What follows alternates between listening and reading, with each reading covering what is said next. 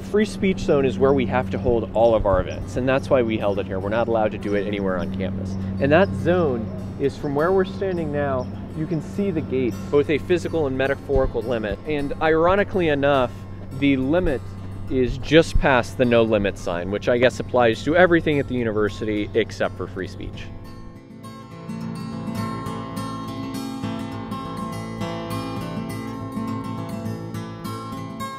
We had a free speech demonstration last year around early November, and the reason we did this because there was a movement at University of Missouri and other universities where they wanted to set up safe spaces where students could not express themselves, and it was a direct violation of the First Amendment.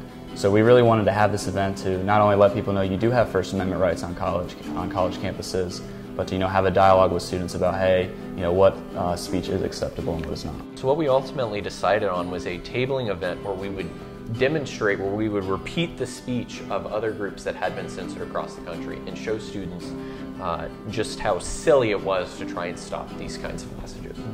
So before we or any other student organization here on campus can do anything and talk to students on campus or do a tabling event of any kind, you have to go to administration to get permission. So we had to, ironically enough, go to a government official to request permission to do a free speech event.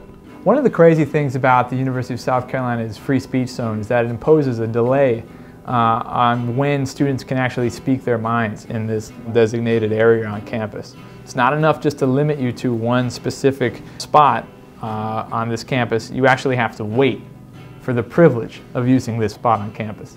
So as you can imagine, sometimes this area fills up, and then if it fills up, you're out of luck.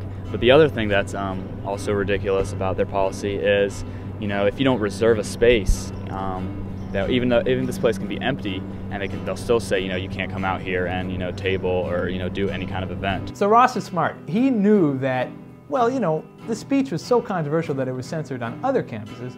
Maybe before I have this event, I should make sure that the authorities know about it, just to make sure nothing goes wrong, that I'm not censored in any way when I'm talking about censorship.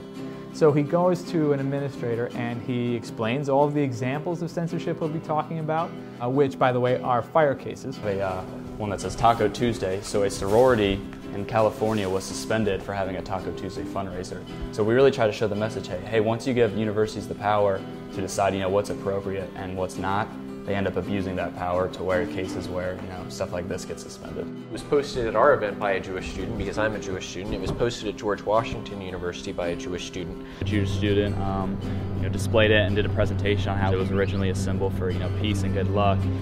And we thought it was really important because the student who posted it wanted to talk about what the symbol meant and to try and reclaim the symbol. But it was a student who was very obviously trying to do good, trying to make the world a better place, and getting shut down for it. The very next day, Ross receives a notice of charge from the Assistant Director of the Office of Equal Opportunity Programs at the university. The notice of charge says that 3 students have filed complaints against Ross because of the event. They allege that the signs and handouts and free speech wall contain speech that was so offensive to them that they think Ross should be punished, that they think that his group should be defunded, that they're an illustration of, quote, how bigoted our student body could be, that they subjected other students to hate speech, that they could have incited a riot. Again, keep in mind that Ross is showing students examples in context of speech that have been censored elsewhere. The whole idea is that this speech should be protected. Nobody's going to come to a tabling event with a bunch of kids who say, hey, you want to talk about your First Amendment rights? That's not exciting. The idea was that people would see what we were doing, would come over and say, what are you doing here? And then we could explain it to them. There's probably, a dozen people or so that, came up to me and, looked me straight in the eye and shook my hand and said, thank you for what you're doing. Thanks for standing up for my rights, So it really doesn't go unnoticed. And I think the, majority of students who came and talked to us, stand up for free speech. We're a university of 30-something thousand students and 500+ student organizations.